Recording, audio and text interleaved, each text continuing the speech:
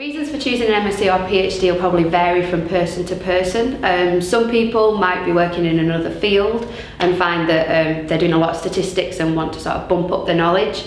Me, I did it because I just really enjoyed statistics and what I was doing.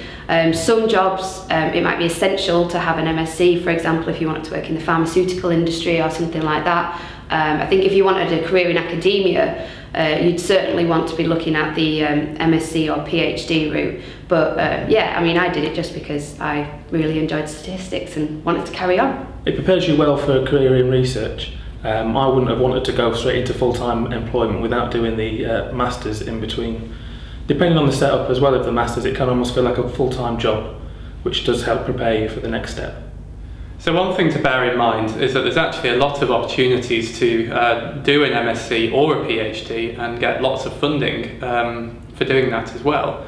So research councils in the UK commonly offer studentships which pay for all your fees and give you about £13,000. So that's because you get all that tax-free, that's equivalent to a lot of the graduate jobs that you might do instead.